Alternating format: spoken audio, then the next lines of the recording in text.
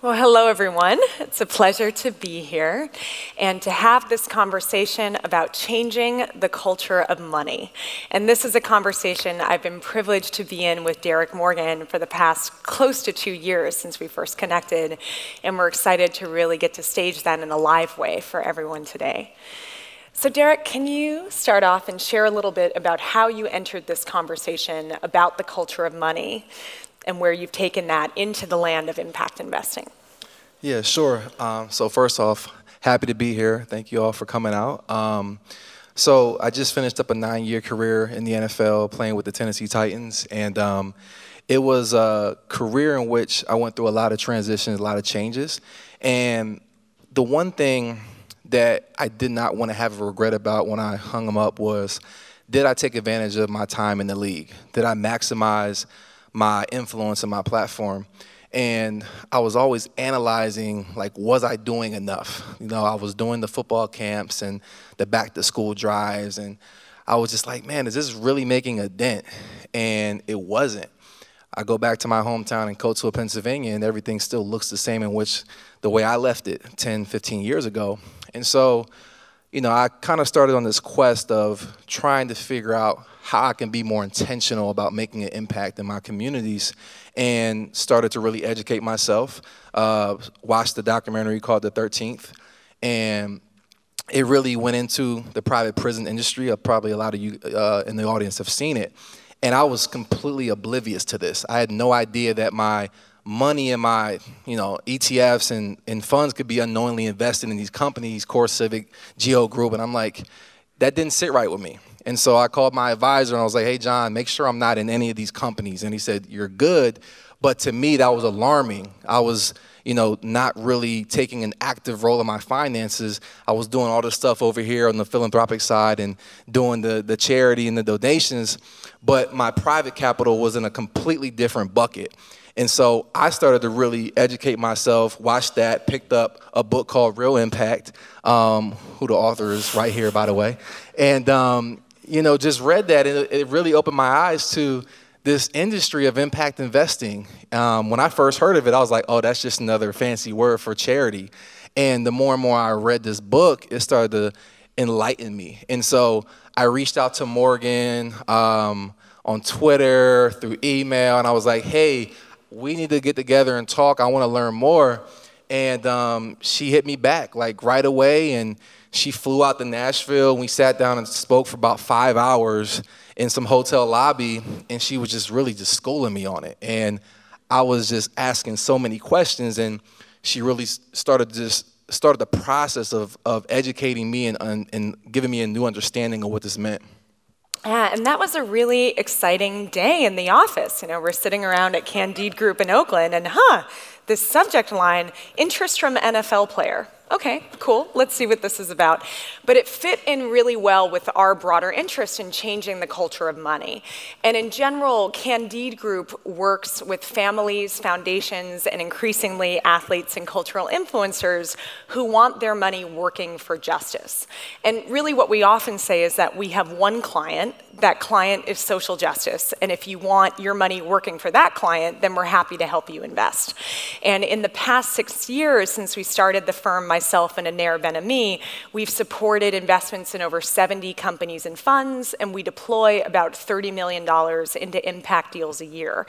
And as proud of that as we might be, we also know that there's $96 trillion in global capital markets, and that means that we are barely making a dent in the incredible opportunity that we have to change how money is working in the world. And that's why we got interested in this question of culture. I grew up in Los Angeles and in the late 90s where SUVs and big gas-guzzling cars were a big deal, right? And then Leonardo DiCaprio bought a Prius, and a couple other celebrities bought Priuses, and all of a sudden this ugly, dorky-looking car became incredibly cool, right? And we were thinking, how could you have that same moment for money, right? How could you make the idea that your legacy is not just about how much money that you made, or now we're based in Oakland, and so Tupac is a local hero. You made $1 today, but you don't have to do it in a sleazy way, right? To paraphrase him, and essentially that when we think about building a legacy for our children, for our grandchildren, we don't want to say, I built wealth for you by locking up someone else's family, or by harming someone else's family, or by making the planet a place where you can no longer live, right? So that's really been a driving force for me. How do we shift that culture of money? And that's something that we've really been able to work on together. And Derrick, you've been doing phenomenal work in really establishing your legacy, in shifting your portfolio, and then also leveraging your influence. So I was wondering if you could share some of the investments that you've been making. Yeah, so from the conversation that me and Morgan had, I really started to look intentionally at my finances, and I would call my advisor and be like, hey, do you guys have impact investing products? And he's like, yeah, let me check into that, Derrick. And he sent me an email back like a week later, and it had like McDonald's and like American Express, and I was like, nah, this ain't what I'm looking for, bro. And so I'm like, Morgan, like, let's continue this conversation. And so slowly but surely, they started to share their deal flow with me, and we started to really just kind of do due diligence on companies and like talk through investment opportunities. And so I slowly but surely started to transition my whole portfolio in the market into more meaningful investments that align with my values. Like I understood where this dollar was going. And so companies like Bitwise, in which, you know, gives technology training to underserved communities and jobs. And so that to me was something tangible. I'm like, okay, that's a gateway, that's a pathway to success and escaping one's circumstances in a negative way. So that was something that meant a lot to me and it resonated. Another company is Macro, and they tell stories of, you know, positive stories of minorities. And so it's all about changing the narrative on a lot of these things. And so minorities have been cast in a negative light in a lot of film, and so this is one objective of the main objective of their company, and so that made sense to me. And so really I've been, you know, in my last couple of years in the league, I turned into more of like an evangelist in the locker room and talking to guys like, hey, like, yeah, you're doing these football camps over here, but have you ever heard of impact investing? And they're like, nah, that's charity, right? I'm like, no, it's actually not. And it's kind of relevant because this was like around the same time that Kaepernick was kneeling and all the NFL protests were going on. And so we were talking about all the issues, the mass incarceration, the police brutality, and all these things, which are symptoms of what the actual issues are in these communities, and like what are different ways that we can be proactive about it. And we weren't really talking about that a whole lot. And so for me, I felt like an obligation almost to start to play a role of being an advocate for this industry and to really educate people I came in contact with. And one of the initiatives that we've done together from that perspective is connected to the nonprofit arm of Candide Group called Real Money Moves, where we've been bringing together athletes, artists, actors, and everyday activists who want to learn more about how they can make their money work for justice. And we'd started on this question of private prisons. It was right around the time that family detention was really kicking off, and given that over 70% of immigrant detainees are in private prisons, you have this bizarre incentive, right, to lock up more people in order to make more money, and knowing that particularly a lot of folks within the Players Coalition or otherwise did not want to be making money off of this phenomena. So we organized together over 30 athletes and actors, largely cast members of Orange is the New Black, who wanted to make sure that their money was out of private prisons, and then a select few also committed $10 million to social investing. And we felt that that divest invest side was really important, so that we're not just playing the whack-a-mole of divestment, right, of like which company is going to do some terrible stuff today.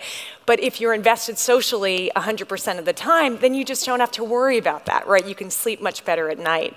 And that's why we put out a series of educational videos and a lot of social media presence together of how everybody can make their money work for justice, whether you have $10 or $100. And I know that a lot of folks within the impact investment community have been curious of how do you partner better with athletes? And I'm wondering if you could share, you know, some tips on how people can think about that. Yeah, so it's a unique dynamic that professional athletes face in terms of having such of an intensive career where you don't have a lot of availability to really explore other things. Like a lot of guys just go home and play video games and watch Netflix, and I was the same way the first few years of my career. I had kids and that all ended. But it's like you got to have an access point. And so I think that different things like a documentary or different ways in which, you know, we can play on a conversation that's going on around family detention at the border and, you know, mass incarceration that resonates with guys. They see that, but then it's like, hey, you know, let's play off of that, but like there's an action item. Athletes are action-oriented people. They got to see a target. If you can see that target, we can hit it. And so for this, it was very easy to explain to my teammates to say, hey, look, y'all see what's going on in the news. Like, it's a black person getting killed every day. It's a lot of people getting locked up. Like, what can we do? This is one thing, tangible thing which we could do. And so that translated well. And so in terms of like the accessibility, that's one way you can kind of like shorten the learning curve for a lot of these things and really understanding like the availability. I mean, I know I wasn't the easiest to get a hold of during this campaign, but like it's almost like working around the athlete's schedule, as bad as that sounds out loud, but it's like you gotta accommodate for that because it's a huge resource like social capital, and I feel like we've been untapped in that respect. People come to us to write checks, right? But not a lot of people come for us to say, hey, do you want to be the face of a private prison divestment strategy? Like, that's powerful. And so the more that we can leverage that social capital, the better. And so I think that more and more guys are waking up to that fact, and more people are starting to capitalize on that. Absolutely, it's true. To be honest, I live in Oakland. We're Warriors people. I didn't know much about the NFL, but I knew every Titans schedule, right? Exactly. To make sure we were talking on the right days and making that conversation really accessible. And I think that in general, that's something as a field that we don't often think about is accessibility. And when we think about, you know, that word, or in the context of disability rights, right, of what does accessibility mean for a community? And that means how do we make sure that everyone gets to participate in a certain space. And ultimately, at the end of the day, I see a lot of my work as being an educator. And 80% of my time within that, right, is in doing investment work of educating high net worth families and foundations on how they can make investments in great companies. But over time, about 20% of my time has been translated into trying to really reach millions of people. And whether that's as a Forbes contributor and writing about the money story behind the story, right? The idea that every story has some financial connection, whatever social issue you might care about, and the fact that the public doesn't often see those connections makes it harder for us to be economic activists, to see opportunities to really take charge and make a difference. And that's where, as part of the Families Belong Together Coalition, we've been working hard on taking money out of the private prison system, and then I've been writing pretty prolifically about this in Forbes, which caught the attention of Elizabeth Warren, of Alexandria Ocasio-Cortez, right, who've been retweeting the work and really getting this out to a much broader audience, which has been phenomenal. And at the same time, I'm keenly aware that not everyone is even going to read an article, right? That we're busy in the morning, we're trying to read the newspaper, get our workout in, get our breakfast, get out the door. And that's part of why a project that I've been working on and excited to launch for Thanksgiving is called Wokeout. And it's combining political news with a great workout. So think sit-ups in Syria, push-ups in private prisons, intervals in impeachment. Right, that we can get these sort of workouts and information. You can clap, it's okay. It's all right. And I know that some people might say, oh, that's not serious. You're an investor. What are you doing that sort of thing? And yes, that is pedagogy of the oppressed. Thank you very much. How did your body get like that? That would probably break my kneecap off or something. I mean, I only had to hold it long enough for the shot, to be clear. But I think it's really important to say we need to meet people where we are at. And it means that, and where they are at, right? And it might be that a couple thousand people participate in the SOCAP conversation, but millions of people are looking for interval training videos, right? So how do we activate those folks? And how do we make sure that we have people who have that financial knowledge getting out into the popular conversation, helping people understand the money story behind the story? And I think that that is the sort of opportunity that we all have here today to really embrace.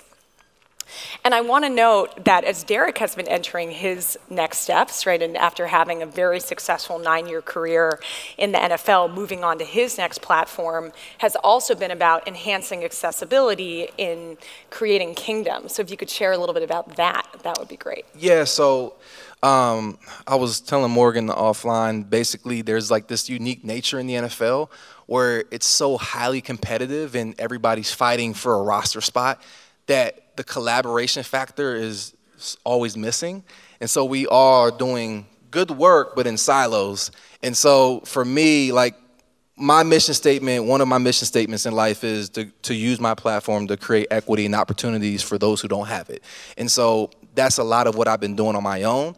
But Kingdom is just basically an extension of that, doing these efforts, but at a larger scale. And finding a way in which we can collaborate and create communities like this of like-minded peoples to attack the world's biggest problems. And so we launched an Opportunity Zone Fund. And, you know, really, when I started reading about Opportunity Zones, I wasn't a big fan of them. I just thought that, okay, this is just another incentive for gentrification, displacement. And the more and more I thought about it, I'm like, you know, this is going to happen with or without me. So I might as well step up and do my part and play my role and, you know, use these different, you know, theologies around creating empowerment, access, empathy, inclusiveness, and ownership within these communities. I look on a map and everywhere I've ever lived is an opportunity zone. So for me, I was like, oh, well, this is a great tool to get people to care about Coatesville, Pennsylvania. Nobody in this room probably has ever heard of Coatesville, Pennsylvania. Wow, okay, we got to talk after this. I got some projects going on, but it's a tool, right? So a way to get people to care about investing into these communities, but done in the right way. It's all about how you engage with the community, not top down, but bottom up. And so Kingdom is just an extension of kind of some of the things I've been doing on my own, but at a larger scale.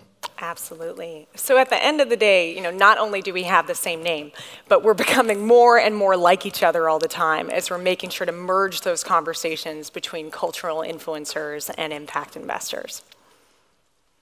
Yeah, and just to close out, I would say that, you know, if you're wherever you guys are located in your communities, like, we got to get very creative and continue to advocate and evangelize for the impact investment space. Like, this needs to be the standard. It can't just continue to be some taboo thing that only a select group of people know about. And B would be to look at the different influencers, whether it be athletes, celebrities, or whoever in which you may have access to or 1 or 2 degrees of separation away from, to tap that resource. Like, we have social capital that we can leverage for the good of others, and if done in the right way, it's powerful. And so I would definitely encourage you all to take that upon yourselves as you leave and continue to do the great work that you've been doing. Thank you so much.